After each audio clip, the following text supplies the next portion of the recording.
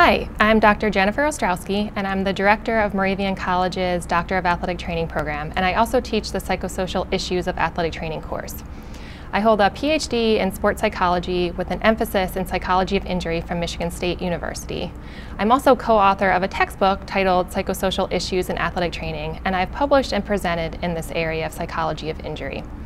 I'm also a subject matter expert for the BOC's self-assessment module in mental health. Psychology of injury and rehabilitation has been a passion of mine pretty much since I became certified. Despite coming from a very strong professional program, I felt completely unprepared to handle some of the psychosocial issues that I experienced in my first 2 years of clinical practice.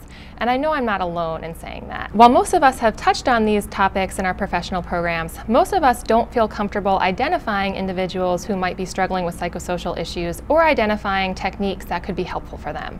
But this class is going to change all of that. This course explores all aspects of psychology of injury, beginning with psychosocial antecedents to injury and continuing with emotional responses to injury, psychology of rehabilitation, and return to activity concerns. Students learn about the psychosocial concerns of each stage as well as techniques to help patients.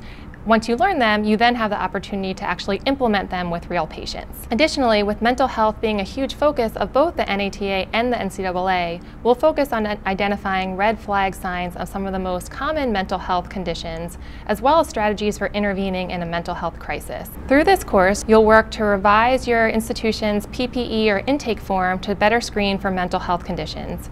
You'll work on identifying a referral network specific to your site. You'll gain practice in initiating referral conversations, and you'll also develop a mental health emergency action plan. As part of the Summer Institute, you'll also become certified in mental health first aid. Through interactive patient scenarios, case studies, small group discussions, and reflective activities, the goal of this course is to give you real-world practice in implementing these techniques and preparing you to use them with real patients, as well as giving you the confidence to actually implement the techniques with your patients.